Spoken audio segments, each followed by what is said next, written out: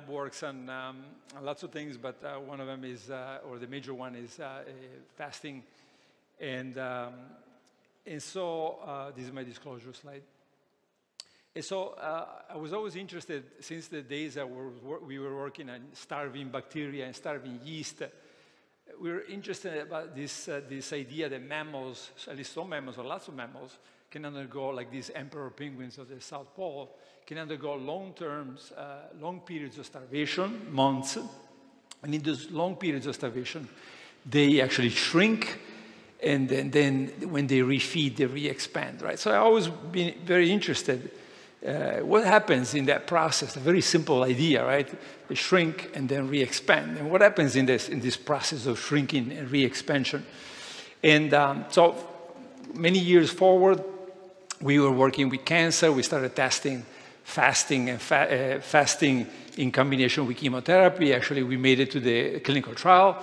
And when we made it to the clinical trial, we realized that nobody wanted to fast, at least not do water-only fasting.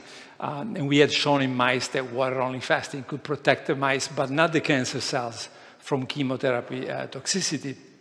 And so we went to the National Cancer Institute, the National Institute of Aging, and got funded for the Fasting Mimicking Diet.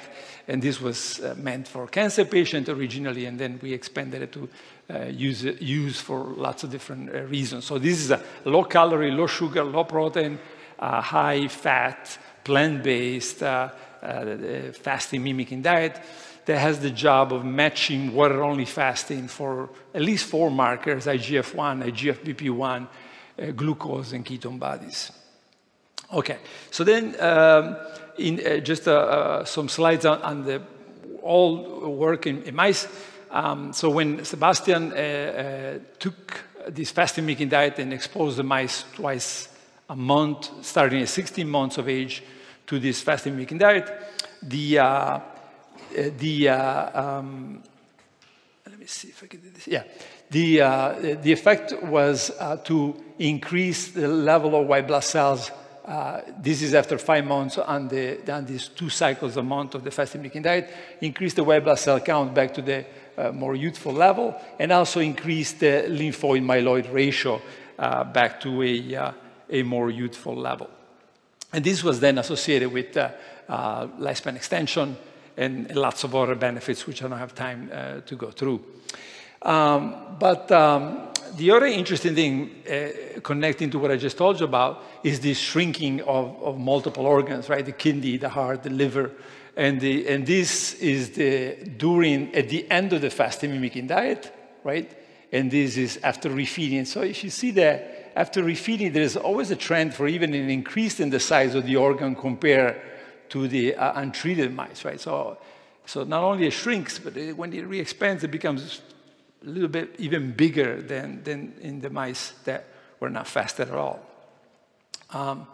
So Ansel Keys, actually, in the 1940s, did studies that could never be repeated again. So he starved people. And in these starvation experiments actually showed that, and this lasted for weeks, 16 and 24 weeks, and they showed that, of course, the fat during long-term semi-starvation, the fat mass goes way down, but also the lean body mass goes way down, right? And so this is the soft tissue. It goes way down, and actually the heart size was reduced by 41%. So now it's a mostly non-dividing organ, is reduced in size by 41%, and then it refeeds these patients and they re-expands back to the normal size, right? So what happens is to these cells, right? And nobody knows, at least nobody knows well. So we did a lot of work in mice, and this is one of them. So what happens if you take the bone marrow from, this is actually work that we did on cancer, but fasted plus cyclophosphamide treated mice versus cyclophosphamide-only treated mice. So chemotherapy treated or fasted plus chemotherapy treated. And so long story short, the stem cells are increased, and these stem cells in that transplanted mouse are able to produce more peripheral blood cells. So they're more active, they're more functional, and they're so functional that they can restore the normal lymphoid myeloid ratio. This is a measure of immune, at least one of the measures of immune senescence or or lack of immune senescence, right? So, and also the stem cells in all mice, at least the profile, it can be lymphoid biased, balanced, or myeloid biased, and so the cycles of the fasting mimicking diet restored, or the fasting actually in this case, restored a more youthful profile of hematopoietic stem cells. Okay, so then I don't have time to go through the molecular part, but let's say the growth hormone, IGF-1, and PKA, actually I didn't say it's PKA, some of the usual suspects, at least for yeast aging, they were blocking these effects of food and hematopoietic stem cell self-renewal and activation. Okay, so then, we looked at lots of organs. I'm just going to show you two examples. This one is the pancreas. So in this case, Chao Wei and Roberta and Valentina took a DB mice, leptin receptor deficient. These mice develop hyperglycemia. In this case, they treated with the fasting mimicking diet. So fasting mimicking diet, 4 days, then followed by normal feeding, back and forth. And you see that when they did this, the glycemia is reduced, not to normal level, but close to normal level, and the death caused by this hyperglycemia is prevented, okay? Up to here, it's fairly expected. What was less expected, I think, in that study, was the effect on the pancreas. And so here you see this is a type 1 diabetes model, and the treatment with streptozotocin. Streptozotocin damages the islet cells and the beta cells, so that, you know, after 5 days and after 50 days, the red are insulin-producing beta cells. You see there's no more red cells left, so these mice are not able to produce insulin. But if we start with the fasting mimicking diet, they go back to a normal level of insulin production, right? So in this study, we were able to show that lots of embryonic developmental genes. So the left lane is the libidum feeding, the middle one is fasting mimicking diet cycles, and the right one is 1 day of refeeding after the fasting mimicking diet. You see, all these genes are embryonic developmental genes, or at least genes that are expressed, or highly expressed mostly during embryonic development, including several Yamanaka factors, right? So now the pancreas is shrinking, and in that process of shrinking, just like we saw for the hematopoietic stem cells, is turning on these Yamanaka factors, not all of them, but several, and is turning on all these genes that are associated with embryonic development, and in fact, leading to then functional beta cells producing again the beta cells.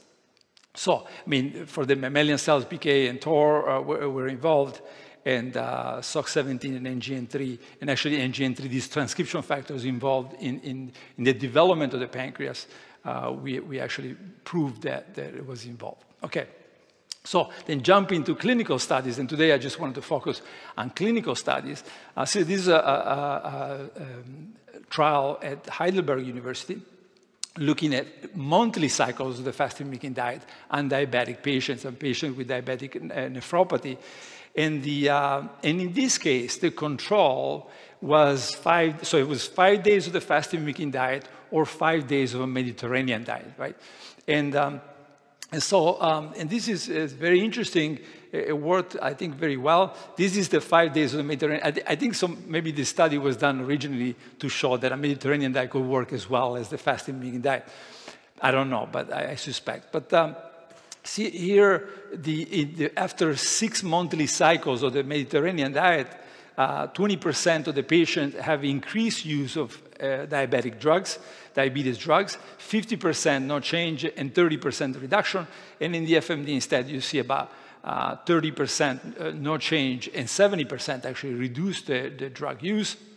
And also, we're starting to see effects, similar effects. These were not hypertensive patients, they were diabetic, but we see a similar effect, although smaller, for the hypertensive drugs. Another trial that's not published yet. This is Hanno Pale, our collaborator at University of Leiden. And this is a 100-patient, 12 cycles of the fasting mimicking diet monthly. Again, diabetic patients. In this case, in the other case, was all drugs. In this case, is only metformin, right? So diabetic patients taking metformin. And it worked, again, very well, very similar results. Here, A1C it worked very well for the FMD group, not so well for the control.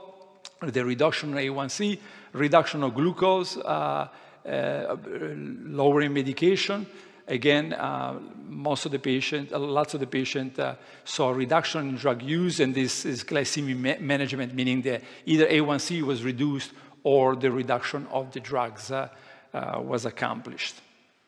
Okay, so then we had originally done this trial on normal subjects, and this was a 100-patient randomized crossover clinical trial that we did at USC, and in this trial, we show a reduction in body weight, abdominal fat, waist circumference, but also no negative effects on absolute lean body mass, and actually an increase in relative lean body mass. And the other thing that was interesting, I think, if you look at calorie restriction trials, they tend to drive down lots of these factors that I'm about to show you. So even if the baseline, the glucose level are low, chronic calorie restriction tends to reduce it further, same thing for cholesterol. Here we don't see this. And this, we think, is at least in part consistent with this rejuvenating effect. So blood glucose in subjects that have normal baseline blood glucose stays the same, and in the pre-diabetic you see a much higher decrease. IGF-1, those that have IGF-1 lower than 200, not much of a change, and those that have high IGF-1, they have a much larger change. C-reactive protein, same thing, and blood cholesterol, same thing. Those that have less than 200, we have a small drop, and this is much higher for those that have high cholesterol. And finally, systolic blood pressure, less than 120 and higher than 120. Okay, so then this is a new trial that is completed, and we're about to publish it. And this is 84 patients, hypertensive patients. And here it was against the Mediterranean diet. So it's either 4 cycles of the fasting-mimicking diet or 4 cycles of the or 4 months of a continuous Mediterranean diet. And some of the effects are the same. I'm just going to show you a few things from it. So leptin is reduced both by the Mediterranean diet and by the fasting-mimicking diet cycles, but some of the markers are going in opposite direction. For example, adiponectin, insulin sensitizer, is reduced, or there's a trend for reduction in the Mediterranean diet, and it is increased in the fasting-mimicking diet group. Another thing consistent with what I just showed you a second ago for the previous trial, the Mediterranean diet after 4 months causes 3 pounds of lean body mass loss, and this doesn't happen in the FMD. And then after 4 months and a 3 months follow-up, the Mediterranean diet shows 5 pounds of lean body mass loss.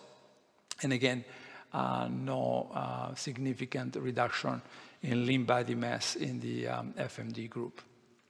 Okay, so then we looked at, as I showed you for mice, we looked at lymphoid-myeloid ratio. And so this is neither all the subjects in the 100-patient randomized trial, this is still unpublished, or only the over 40 population. And you see in both cases, the 3 fasting-mimicking diet cycles are able to increase the lymphoid-myeloid ratio consistent with the mouse data. So we see here, and we see here, and here's a little bit higher effect because this is in the 40-year-olds or older.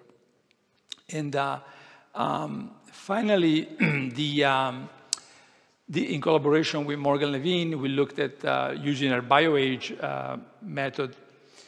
We looked at biological age, and in fact showing about 2.5 years after 3 cycles of the FMD, 2.5 years reduction in biological age.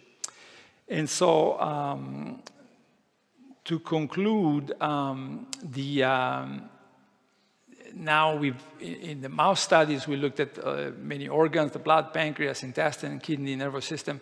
We're looking at more organs, but in general, I think that this effect, this shrinking effect that I just told you about, applies to lots of different organs. And so I'm just using Walford, my former mentor, and his time in Biosphere 2, where he starved or semi-starved, and he went from this state before Biosphere 2 to this state when he was calorie restricted for a couple of years. And then he exits Biosphere 2, and of course he goes back to normal weight. So, you know, again, this shrinking and re-expansion effect. What happened to Walford in this period? We suspect that what we see in mice is also probably happening at least to a certain level in humans. So in this case, white blood cells count is reduced drastically. And in the clinical trial, in the human clinical trial, actually white blood cell count is reduced by 20% after 7 days of a fasting mimicking diet. So white blood cell count is reduced. And at the end of this fasting period, the LTHSCs, the self-renewing stem cells, are turned on, they're activated, and they start proliferating, but they represent a very small portion of the blood population. And it is only during the refeeding that these stem cells can now give rise to an expansion of white blood cells, but also an expansion of themselves, right, through a self-renewing process. And that's all I have. And I'm just going to thank all the people. I thank most people already. Thank you.